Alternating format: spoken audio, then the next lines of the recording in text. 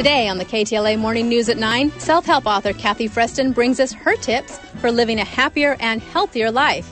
On the way, she's author of the new book, Quantum Wellness, Conscious Living Counselor. Kathy Freston brings us 5 ways you can live a happy and healthier life. Yes. Plus, author and conscious living counselor Kathy Freston brings us 5 tips for living happy and healthier. We'll be right back.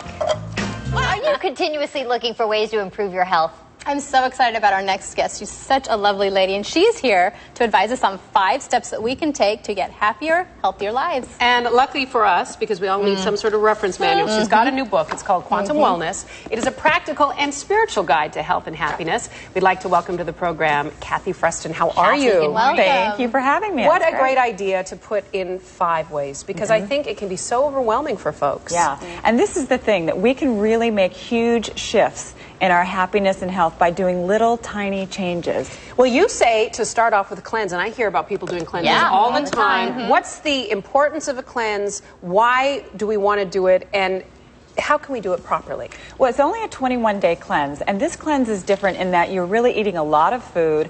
It's just that you're cutting out alcohol, caffeine, gluten, all animal products, and sugar. What's left? Yeah. I think a leaf of lettuce. Whole grains, beans, tofu, seitan. I love seitan. Yeah, it's really good. All kinds of vegetables, fruits. So you're really eating a very whole foods diet. And is the idea to get the baseline back to its Yes, normal? and that's the purpose of a cleanse, is just to give your body a vacation so you can get rid of all those old cravings, all those old negative patterns of eating, and get a fresh start. And how often should you do that? Once a year is terrific. You can do it twice a year. And really, it's just a matter of just sort of upgrading the way you eat. So you're getting lots of nutrients, lots of fiber. It's not a juice fast. It's nothing that difficult. But you're really challenging yourself to get rid of the stimulants, the depressants, and all those things that burden your body. Those stimulants. Yeah. And I love reading the book. You said something called Building Your Wellness Toolbox. I think that's another nice way of putting it, too. But you say we should participate in fun activities, which sounds easy enough to do. Fun activities, they just remind us of the levity in life. We have to remember, we work so hard. You know, this is a country that we work long days, we press ourselves, we have a lot of obligations. Fun activities just, it de-stresses us. It makes us enjoy the spirit of what we're all about. Yeah, just laughing sometimes and smiling. Yeah, listening to good music. Yeah. Another really great point you make is helping others. And I think that the benefits of that to the people who are doing it are really underplayed. Why do you talk about that? When you do service, it gets you out of your rut, because, you know, sometimes we can go round and round in this self-centered fear. And when you put yourself out there for someone else and you do some volunteer work, you forget about your own stuff. So you're feeling good. Your brain is producing all kinds of endorphins and feel-good chemicals. Obviously, the person you're helping is feeling good. And it also reminds you that you have something to give in life, you know, and it plugs you into your sense of mission and purpose, which elevates your sense of wellness. Now, this next tip, I totally sign off on. I can't do. I cannot still my mind to meditate, and I've tried and tried. I can spend moments in prayer, but in terms of meditating for a long time, I know the benefits feels of weird. it. You get distracted. Right. The phone I know. rings. And that's why I started something called a mini meditation. It's literally 10 breaths. So everybody can close your eyes and take 10 breaths and just count the breaths. And even in that short amount of time, you're slowing down your nervous system.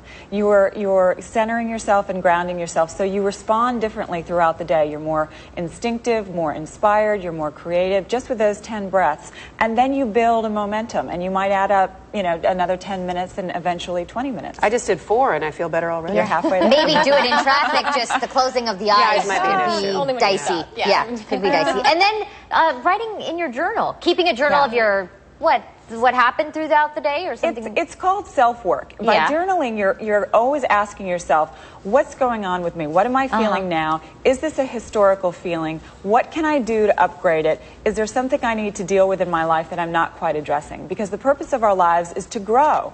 And so we're not going to feel good unless we're pushing past our old boundaries, our old stopping points and walls. So by journaling, you're really getting to know yourself, and you're pushing yourself to go further. Is the notion that you are able to look back and see some of the thoughts you had before? Because I could see how if you're not careful, it could turn into like a gripe notebook.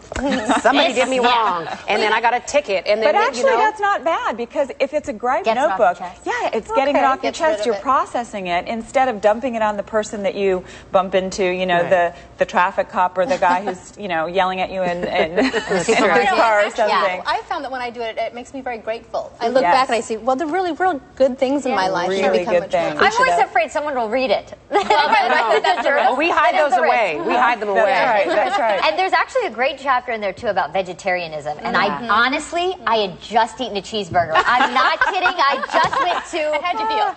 Tommy's, and I turned to the book and I'm like, Kathy, I think it made me think twice. You should read that chapter because it really did. Well, conscious eating is just about, I'm going to think about, I'm going to be aware of how that animal got to my plate, and I'm going to make that decision if that feels good to me or not. Yeah. Because on a physical level, it's, it does help to promote cancer and heart disease when you eat animal flesh. Right. And so for your health, it's a good thing to be vegetarian. It's also good for the environment.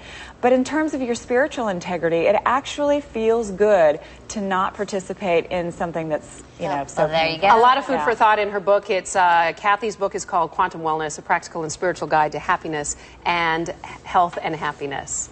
Available at bookstores everywhere and online too. For more information on Kathy and how to order the book, go to KTLA.com/@9. Kathy, thank you so much. So much. It's really nice to meet you. Think about. No more cheeseburgers today. That might have been my last one. Still to come.